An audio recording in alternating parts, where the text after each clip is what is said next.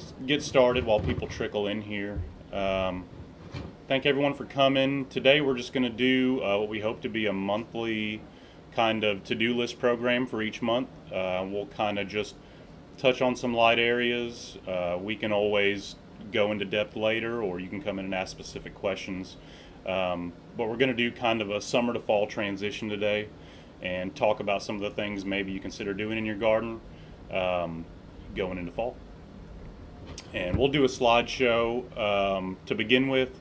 I'll show you all a few plants, and then we will open it up to questions at the end. So today we're going to talk about a garden to-do list. Everyone should be muted, so we shouldn't have to worry about people talking over each other. All right, so today's going to be garden to-do list for September. Today is the 1st, so fall is coming. So get ready, everyone's getting excited. We've definitely started getting a lot of plants coming in, and this is just the start of it. So please come in and look at what we have and be excited about what's coming down the pipeline.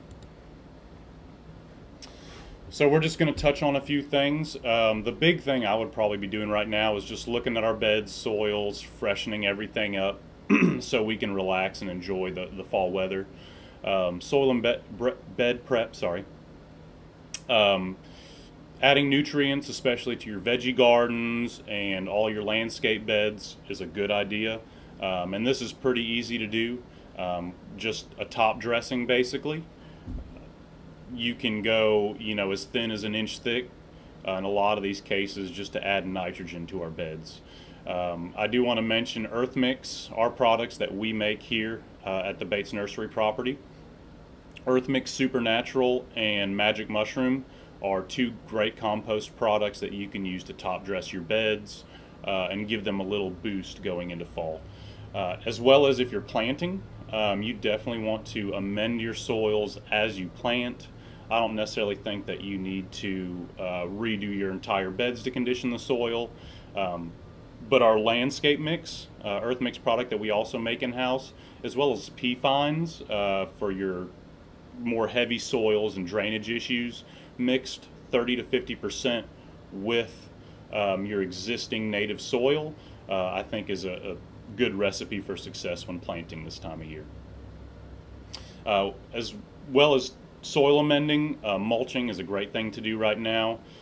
Something that commonly gets forgotten is to remove all that excess mulch before we put new stuff on, especially if your mulch is creeping up on the trunks of your plants or really burying those roots. It's a good idea to remove that old before you put the new on there. And really, whenever I mulch, I do it in the fall just to add color, so really just enough mulch to make your beds pop until springtime. And again, try not to bury the stems and roots under mulch. On the slide there, you can see our Earth Mix products. Any number of them. We make quite a few in-house. Really great, tried and true, and they'll be a really good addition as a top dressing. I do want to mention seeding. So vegetable seeds for fall veggies might be a good idea to get them started right now. Assuming they're going to take about a month or so to come up and be ready for planting.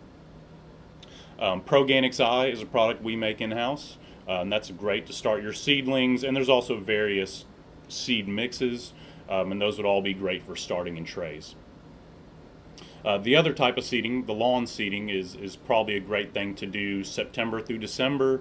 The big thing that a lot of folks miss out on is the core aeration, especially if you haven't had an aeration done in a few years. Every 5 years is really a good idea, at least.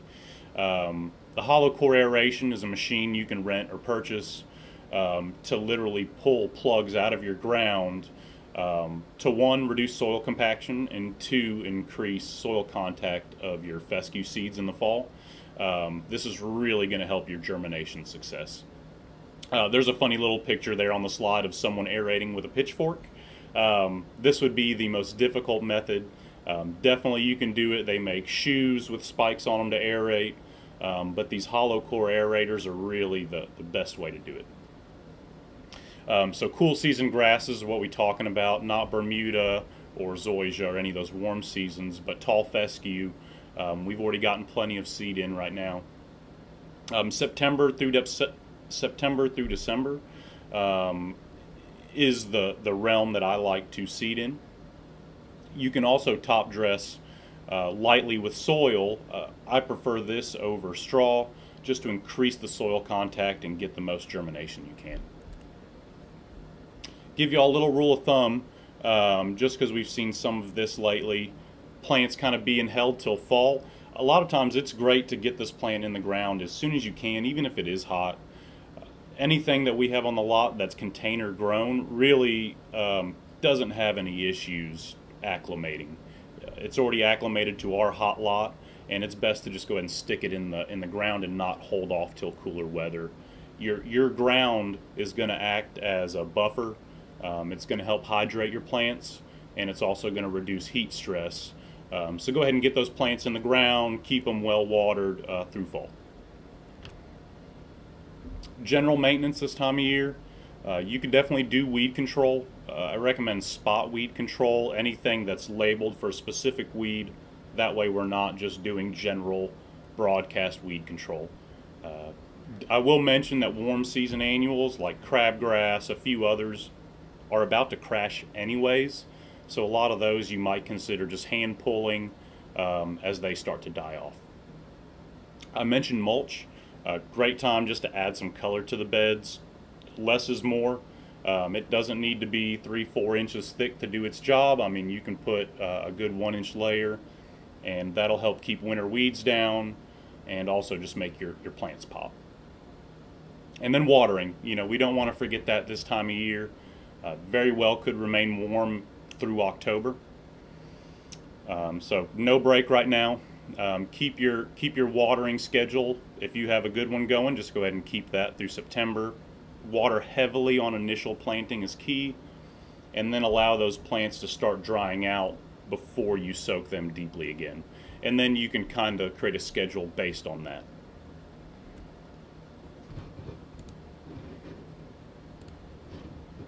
And I will shortly mention cutbacks.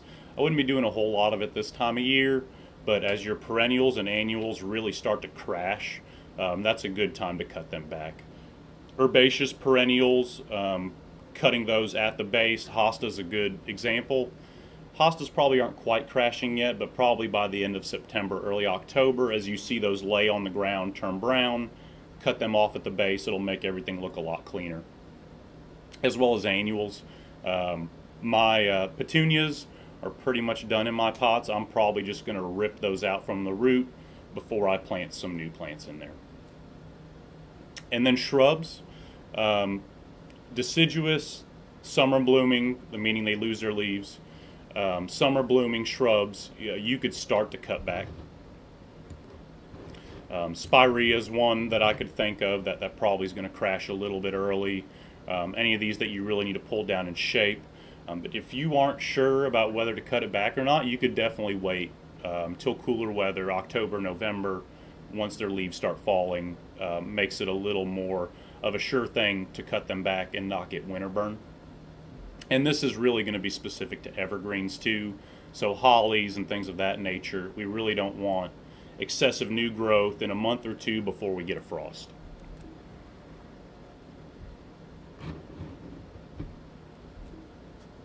Slideshow catch up. One more rule of thumb. Cutbacks in the fall should be on summer bloomers only, so things that are blooming, just got done blooming, those are the things we should be cutting back, avoiding evergreens if we can. A little note on planting. A lot of people ask, is it a good time to plant? Is it okay to plant? Definitely, you can have a lot of success planting right now. Fall is considered ideal, but there's no reason you can't do it right now. As long as you get them in the ground, when you get these plants home as soon as you can, water regularly, water deeply, you shouldn't have any issues. I do want to mention why people talk about fall for planting. Plants have few leaves or no leaves, so transportation becomes easier. We don't get windburn or transplant shock on these leaves. Cooler weather means we have less environmental stress, whether that's insects or diseases tend to cool down as the weather does.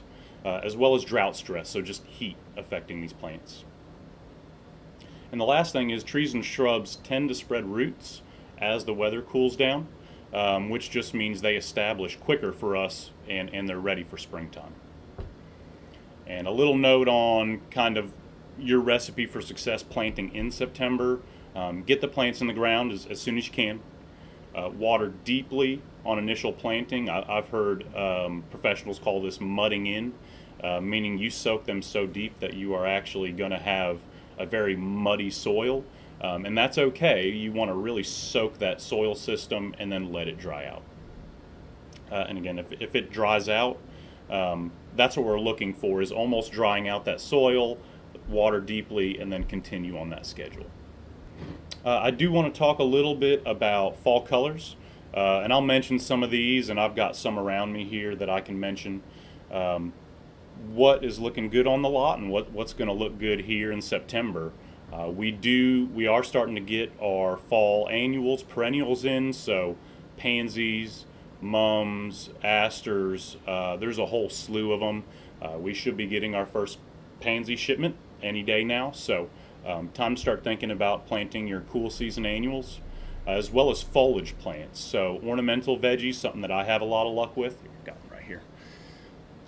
So ornamental cabbage, these are really just meant to go in pots, arrangements, beds. You've got kale, cabbage, chard. They can really hold up all the way through winter if they're in a good protected spot.